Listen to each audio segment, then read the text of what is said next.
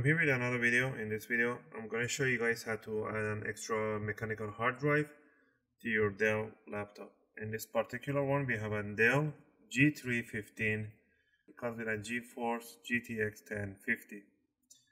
Unfortunately, these ones, they don't include you the mechanical hard drive. They only give you 256 gig NVMe.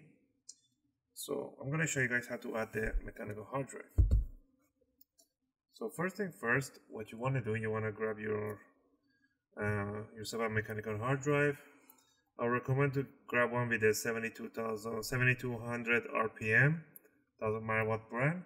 I'll go with a Western Digital or Seagate. Don't buy Samsung. Anyway, once you have the mechanical hard drive ready, you want to flip over your laptop. You want to grab your toolkit. I usually use this one, the iFixit toolkit. They have all the bits that you need.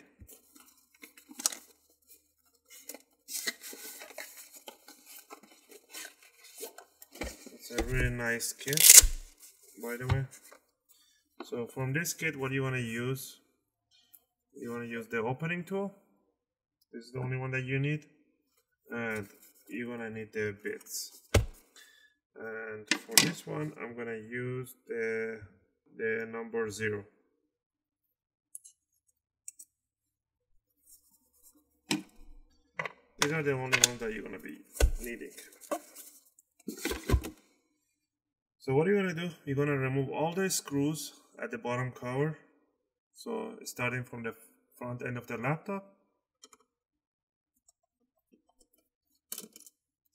I usually put a magnet on this one right here so I can actually pick up the screws.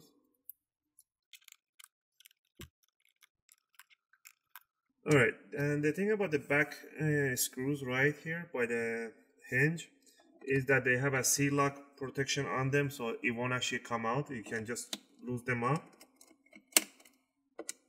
You're gonna hear a click sound at the end. There, that's when you know when to stop.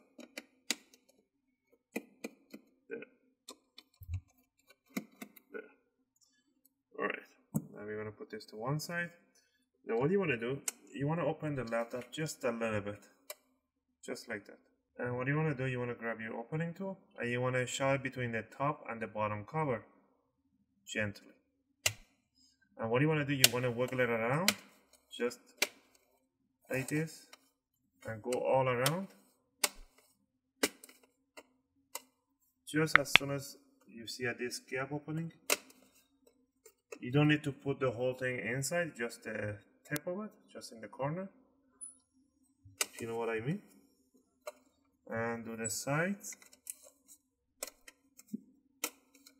Look, you don't need to do the back end. And you want to put it back down again.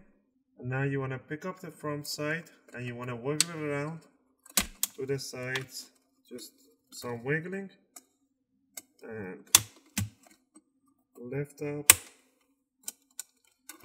It has some clips underneath, so it's gonna loosen up. There.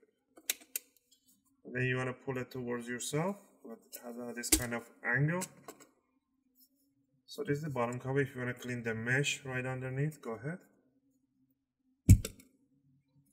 Now down here we have the RAM. We have the NVMe hard drive. This is a small one. You can actually add a longer one. 288 one. This one actually is a really short one. So here they actually give you the caddy and the connector for a mechanical hard drive, but you just don't include it. So what you want to do, you want to remove this screw right here. Let's just pull the speakers out for a second, just lift it. Remove this one, and the one at the back.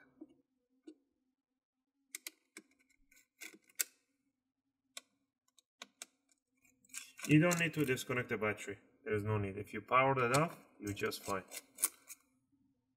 Alright. Once you remove these ones right here, it's funny because they actually give you an extra. This is really neat. They're actually gonna give you the screws to put the hard drive in. And there's the adapter to put the hard drive in. So what do you want to do? You want to grab this one separate. You want to grab your hard drive. You want to put it just like that. Now what you want to do, you want to grab these 4 screws, put one right there, back there, and on the other side. And after that, you want to grab the adapter for the SATA. You just want to, there's only one way it goes in, so just push it in there. And once you have it in place, you want to place it in here.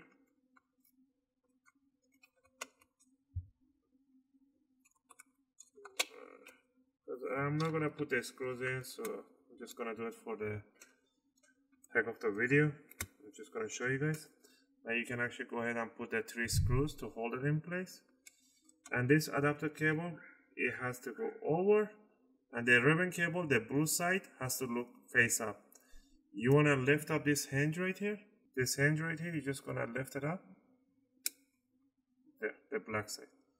And you wanna shove this ribbon cable right all the way in evenly and close it.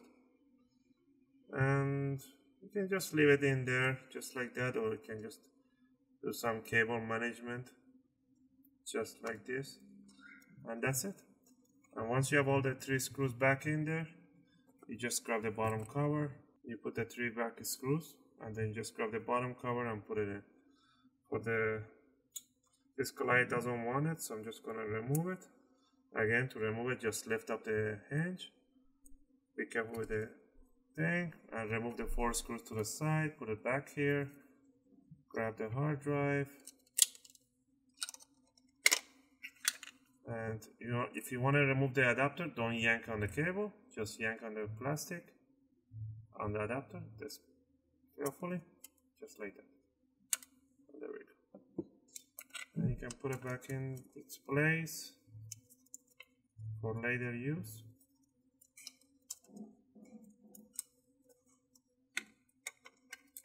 Just put it right under the caddy. It's fine right there. And that's how you add the extra hard drive if you want to. You can add a mechanical hard drive or an extra SSD drive. It supports both of them, so it doesn't matter. You can put up to 4 terabyte hard drive in there, so you have no problem there. And you can remove your SSD NVMe drive just by removing 1 screw, and it just comes out like a memory RAM. And you can add in a bigger one or different model. Then you put the speakers, just push in the speakers, grab the top bottom cover, put down the heatsink side down, and make sure you push it down in the corner. Push down the sides. You have to hear those clicks. And the last thing is to tie down the screws, and then you are set to go. I hope you guys like this video. If you guys like the video, I appreciate if you guys click that thumbs up button. And if you have any comments, questions, ask them in the comments area. I'll try to answer them as soon as I can. Thanks for watching, guys, and I'll see you guys in my next video. I'm just gonna finish this one up.